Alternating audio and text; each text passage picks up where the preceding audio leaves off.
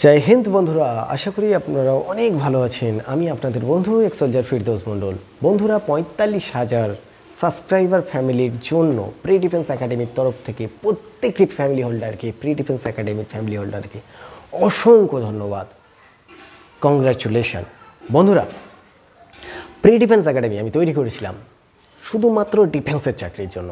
যারা যারা Indian army, navy, air force, BSF, CISF, CRPF, SSB, ITBP, Assam rifle, NIA, SSF, যারা state police, Calcutta police, আরপিএফের চাকরি করতে চাও, তাদেরকে শুধুমাত্র প্রি ডিফেন্স একাডেমি তৈরি করে। বলার কোনো জায়গা নেই, আমাদের দেশে একমাত্র একাডেমি যেটি শুধু ডিফেন্সের জন্য তৈরি করে। তো যাই হোক বন্ধুরা, আমাদের এই একাডেমিতে যারা ভর্তি হয়েছো বা যারা আগামী দিন হবে, তারা কিন্তু শুধু একটাই কারণে হতে পারবে, ডিফেন্সের চাকরির জন্য। আচ্ছা, প্রি ডিফেন্স একাডেমিতে ভর্তি না হলেও তোমরা বাড়িতে কীভাবে চাকরি পেতে চাও বা পারো, তো তার জন্য তোমাকে অবশ্যই মনে রাখতে হবে যোগ্য হতে হবে। যোগ্য কারা হবে? আমার ইচ্ছা হলো স্যার আমি ডিফেন্সে চাকরি করব আর হয়ে গেলাম, একদম নয়। তার জন্য ন্যূনতম কিছু যোগ্যতা প্রয়োজন হয়। ফার্স্ট অফ অল হাইট হতে হয়। তোমাকে দেখতে হবে তোমার হাইটটা কত গুরুত্বপূর্ণ। কেননা ডিফেন্সের চাকরি আধা সামরিক বাহিনীতে লাগে ১৭০ সেন্টিমিটার, সামরিক বাহিনীতে লাগে ১৭০ সেন্টিমিটার, নয় ৬৯ সেন্টিমিটার, সরি। আর ইন্ডিয়ান আর্মির আবার যারা টাইপিস্ট আছে তাদের ১৬২ সেন্টিমিটার লাগে। স্টেট পুলিশ, ক্যালকাটা পুলিশের লাগে ১৬৭ সেন্টিমিটার। আর রিজার্ভেশনের জন্য অবশ্যই ছাড় আছে, এসটি এসসিদের জন্য অনেকটি ছাড় আছে। যারা পার্বত্য এরিয়াতে আছো, নর্থ ইস্টে আছো, তাদের জন্য হাইটে ছাড় আছে। তো যাদের হাইট আছে, এখন বলবে কোনো একজন স্যার আমি তো ক্লাস 10-এ পড়ি, আমার তো হাইট কম আছে। ভাই, তুমি হাইট বাড়বে, তোমার হাইট বাড়বে, তুমি কম থাকলেও এখন থেকে তৈরি হতে পারো। ডিফেন্সের চাকরি করবে তো কম বয়সের জন্য চাকরি না, অল্প বয়সে এই ধরনের চাকরি সবথেকে ভালো। না তো কী ফায়দা? আমি ২০ বছর বয়সে এসে চাকরির জন্য তৈরি হবো, একদম নয়। ১৬-র পরে চাকরি করবে। ১৭.৫ থেকে ১৮ বছরের মধ্যেই চাকরি নিতে হবে ইন্ডিয়ান আর্মিতে। কেননা ১৭.৫ বছর থেকে ইন্ডিয়ান আর্মিতে নিয়োগ হয়। এনডিএ অনেক কম বয়সে নেয়, সেটি নয়। তো প্রথমত তোমাদের হাইট হতে হবে, সেকেন্ড তোমাদের মেডিকেল ফিট হতে হবে। খারাপভাবে নিও না, কারোর একজনে দেখা যাচ্ছে চোখে পাওয়ার আছে, তো সেই ভাইটা কিন্তু ডিফেন্সের চাকরি পাবে না। তাকে ডিফেন্সের জন্য তৈরি করার দরকার নেই। সে ভালো করে পড়াশোনা করুক, অনেক ভালো ভালো পোস্ট আছে, তার জন্য নিজেকে তৈরি করুক। কিন্তু ডিফেন্সের চাকরি যারা পাবে বা পেতে গেলে তার ন্যূনতম ফিজিক্যাল ফিটনেসের সাথে সাথে মেডিকেল স্ট্যান্ডার্ড হতে হবে। এখন মেডিকেল কোন কোন জিনিসগুলো থাকতে হবে? যেমন কালার ব্লাইন্ডনেস, এটি একটি বহুত বড় সমস্যা। থাকলে কিন্তু তারা ইন্ডিয়ান আর্মি, নেভি, এয়ারফোর্স বা আধা সামরিক বাহিনীতে চাকরি পাবে না। কিন্তু স্টেট পুলিশে নেয়। ক্লারিক্যাল পোস্ট সেগুলির জন্য কিন্তু নেবে না। শুধুমাত্র যারা ঝাড়ুদার, ওয়াশারম্যান, এই ট্রেডসম্যান, তাদেরকে কিন্তু কালার ব্লাইন্ডে কোনো সমস্যা হয় না আধা সামরিক বাহিনীতে, তারা যেতে পারে। তো প্রথম গেল তোমার ফিজিক্যাল মেজারমেন্ট, যেখানে তোমার হাইট, ওয়েট, চেস্ট এগুলো লাগে। তারপরে গেল এডুকেশান তোমরা 8 পাসের পর থেকে স্টার্ট করতে পারো। যদিও ওই 8 পাসের জন্য একটি পোস্ট, সেটি হলো ইন্ডিয়ান আর্মির ট্রেডসম্যানের জন্য যোগ্য। বাকি সব পোস্ট কিন্তু মাধ্যমিক পাস। আর উচ্চতর পোস্টের জন্য এইচএস এবং গ্র্যাজুয়েট আছে। সবচেয়ে আনন্দের কথা, এই পোস্টটি অতি সহজে একবারে চাকরি পাওয়া যায়। তার জন্য নিজেকে তৈরি করতে হবে। আমি পরীক্ষা দিলাম একবারে পেয়ে যাব, একদম নয়, সেটা সঠিক নয়। আমি তৈরি হলাম নিজে নিজে, একটা সাডেন টাইম আমি তৈরি হলাম এবং সঠিকভাবে তৈরি হলাম। আমি 100% একবারে চাকরি পেতে পারি। যে কাট অফটা থাকবে না, সেই কাট অফের বেশি নাম্বার তোমাকে পেতে হবে। আর তার জন্য তোমাকে মেহনত করতে হবে। মূলত তোমরা যদি এই স্বপ্নটা পূরণ করার জন্য একটা বছর টাইম দাও, বাড়ি থেকে আপ ডাউন করে, 100% এটা সম্ভব। কিন্তু খাটতে হবে বন্ধুরা। আর যারা আবাসিক আমাদের প্রি ডিফেন্স একাডেমিতে থেকে তৈরি হও, তারা 120 দিন বা 4 মাস থাকলেও সম্ভব। পড়াটা তো সেই একই। এখানে থাকার জন্য বেশি পরিমাণে তোমাকে তৈরি হতে হবে। তো এডুকেশানের সাথে সাথে ফিজিক্যাল একটি খুব গুরুত্বপূর্ণ সাবজেক্ট। শুধু ফিজিক্যাল করলে চাকরি পাবে না, শুধু রিটেন এক্সামের জন্য করলে পাবে না। আমি বলতেই পারি, বারুইপুরে আমার দেখে অন্তত 26খানা সেন্টার তৈরি হয়েছিল, 1-2টি নয়, 26টা। সব কোথায় মিলিয়ে গেছে?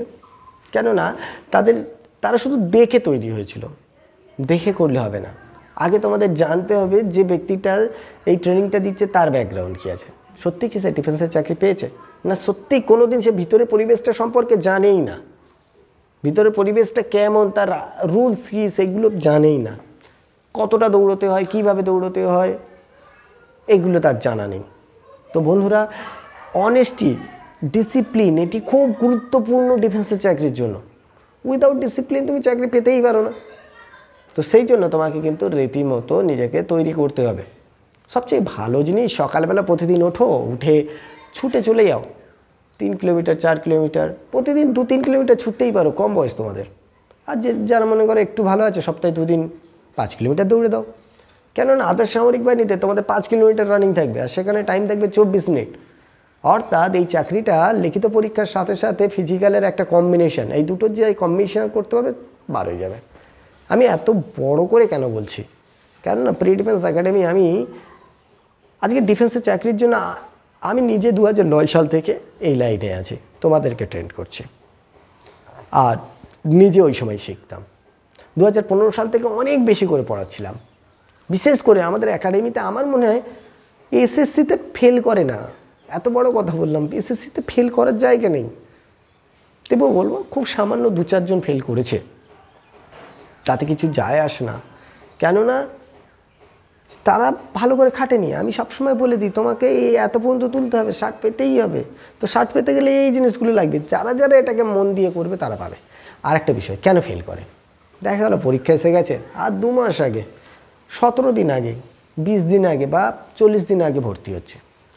তারা পয়সা তো দেয়, কিন্তু টাকা দেওয়ার সাথে সাথে নিজেদেরকে তৈরি করতে যে টাইমটা লাগে সেটা তারা দিতে পারে না। মূলত আবারও বলি, একটা 4 থেকে 5 মাস যারা আমাদের কাছে থেকে যায় তাদের সম্ভব আছে। আর যারা বাড়ি থেকে করছো, একটা বছরের একটা টার্গেট নাও, 100% সাকসেস হবেই। আবার বলি, ইন্ডিয়ান আর্মিতে যারা যেতে চাও, ইন্ডিয়ান আর্মি, নেভি, এয়ারফোর্স, তারা অবশ্যই মাধ্যমিকের সাথে সাথে নিজেদেরকে তৈরি করো। ঠিক এইচএস পরীক্ষা যেই সময় তোমরা দেবে বা এইচএস পরীক্ষার পরে ফার্স্ট ইয়ারে যখন পড়বে, দেখবে তোমরা চাকরি পেয়ে গেছো। কেননা এখান থেকে তোমার যে 2 বছর টাইমটা দিচ্ছ না, আমার কিছু সমস্যা নেই। আর একটা জিনিস, তোমার পড়াশোনা করার সাথে সাথে এটা করতে পারবে। কেউ বলেনি তোমাকে পড়াশোনা ছেড়ে দিতে হবে। আমি পড়াশোনা করব, সাথে সাথে আমি এটার জন্য তৈরি হব। অনেকে না কম্পিউটার শেখে, স্পোকেন ইংলিশ শেখে বা অন্যান্য টেকনিক্যাল জিনিস শেখে মাধ্যমিকের পরে, তো সেখানে চাকরি তো নাও হতে পারে। বিশেষ করে দেখো না, আবার হতেও পারে। বিশেষ করে দেখো, এখন লকডাউন চলছে, যারা বেসরকারি ক্ষেত্রে আছে তাদের কি অবস্থা, সংসার চালানো ভীষণ পরিমাণে প্রবলেম হয়ে যাচ্ছে। একমাত্র সরকারি চাকরিজীবীরাই ভালো আছে, তারা অন্তত মাসের শেষে টাকা পাচ্ছে। দেখো তারা বাড়িতে বসে আছে। আজকের স্কুল শিক্ষকদের দেখো আমাদের রাজ্যে, স্কুলে যায় না অথচ তারা চাকরি পাচ্ছে। এটাই হচ্ছে সরকারি চাকরি। তো বন্ধুরা, সরকারি চাকরির জন্য তোমাকে 365 দিন একদম ভালোভাবে নিজেকে দাও, আর সারা জীবন 40-50 বছর নিজের ফ্যামিলির সঙ্গে আনন্দ করো। সম্মান সবচেয়ে বেশি ডিফেন্সের চাকরিতে আছে বন্ধুরা।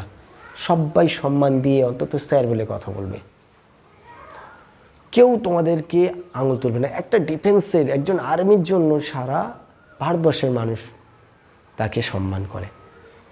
সম্মান আছে। অর্থ, একজন গরিব ফ্যামিলিতে চালানোর জন্য বা একটা মিডিয়াম ক্যাটাগরির ফ্যামিলিতে ফ্যামিলি চালানোর জন্য যতটুকু দরকার সাফিসিয়েন্ট পাবে, তাতে কোনো সমস্যা নেই। এমনিতেই ডিফেন্সে একটা কথা আছে যে খাবারও পাবে, আবার বাড়ি চালানোর জন্য অর্থ পাবে, তাহলে আবার সমস্যা কি? এটা হিন্দিতেই ওখানে লেখা থাকে।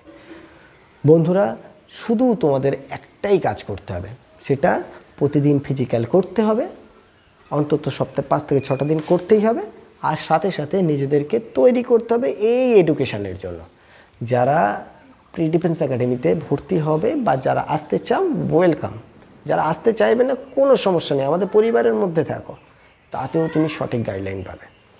প্রত্যেক বছরই প্রায় ফর্ম বার হয়। আর এই লকডাউনের পরে একটা বড় ভ্যাকান্সি আসবে ডিফেন্সে। ততদিন তোমরা নিজেদেরকে বাড়ির মধ্যে লকডাউন পালন করো, আর যারা গ্রামে আছো যদি সুযোগ থাকে প্র্যাকটিস করো। সকলে ভালো থেকো। আর অবশ্যই ইনফরমেশানগুলি যদি তোমাদের ভালো লেগে থাকে লাইক করো ভিডিওটি, বেশি বেশি করে বিভিন্ন গ্রুপে আর বন্ধুদের কাছে শেয়ার করে দাও। তোমারও বন্ধু দরকার, তোমার মতো একটি চাকরি। সকলে ভালো থেকো। জয় হিন্দ, জয় ভারত।